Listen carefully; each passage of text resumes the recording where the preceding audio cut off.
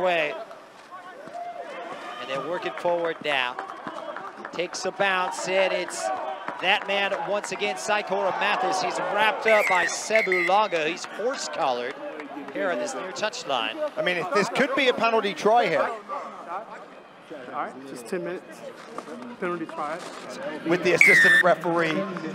So I think you'll see as he comes across, he takes him over the shoulder on the hit, right there, always high. Might actually be a little lucky that it was only a yellow. No one else was in the way. If he did.